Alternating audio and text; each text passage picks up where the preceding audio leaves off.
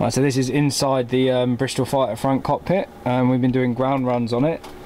This is just to sort of show you a quick inside of what it's like, and what we're doing, what we're looking for, and how to start it from inside the cockpit. So the first things first is the you would hand pump your air pressure for your fuel. There's the gauge for it there. Here's the pump up to so 2.5. See on that gauge there. And then you'd position the Hux starter to the front of the prop, where you should see in the other video.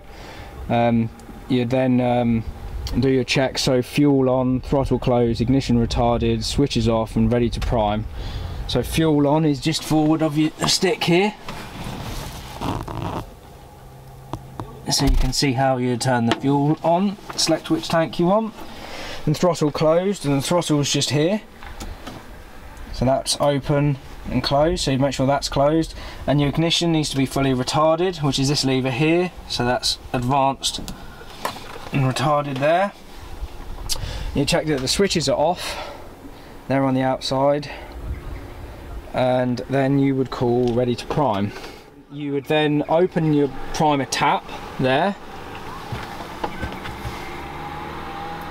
and with the Hux turning the engine over, you would pump 4 shots using this primer here into the engine while it's getting turned over with the Hux. Front fuel on, throttle closed, switches off, ready to prime. Ready to prime.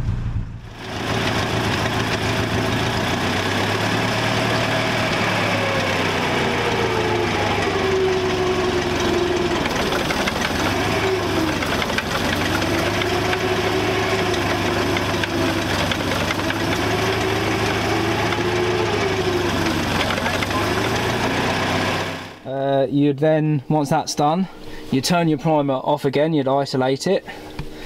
You could then, with your radiator flaps set to closed so it warms up quicker, ignition still fully retarded, you crack the throttle just a bit, not a lot.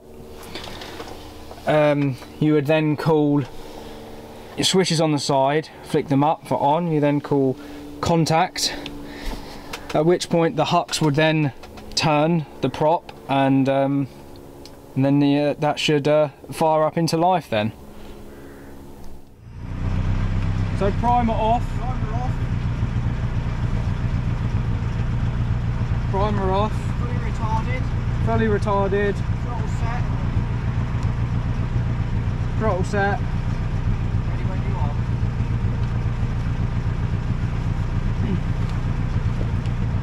Contact.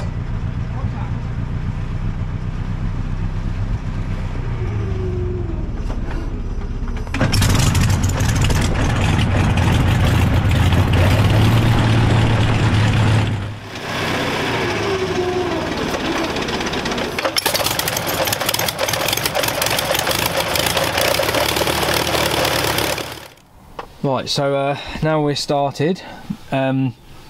The first thing I would do is I would check that the oil pressure comes up, make sure it's not too high or too low. I'd expect it should be running anywhere between 35 and 45 psi really. On a cold day you'd expect it to be slightly higher, maybe 50 until it gets warm. You just keep an eye on that throughout the whole run, but check it comes up at the start. So obviously my radiator flaps are enclosed, so it's warm because the engine's still warming up, still cold. I'd set my throttle, advanced retard, sorry, to 1/3, and I'd set my RPM to about 700 to 800, and I'd let that warm up. And I've got a radiator coolant temperature there. You see, I'd expect it to be about 60 really before, so I'd let it warm up at 800 RPM until the radiator temperature gets up to about 60 degrees C. Then after that, I'd fully advance my mags there, and I would open the radiator cowl flaps so it doesn't get too hot when I increase the RPM.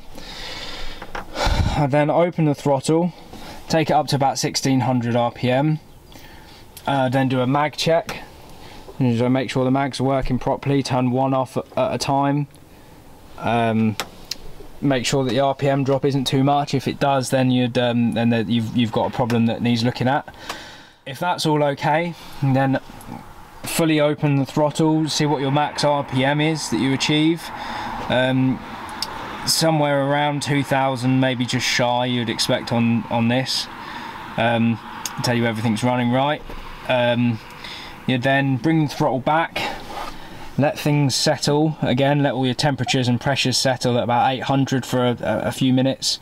You could then fully bring your advanced retard back to about third and check your idle. So you bring your throttle all the way back, make sure it idles, it doesn't cut out or idles too highly or anything.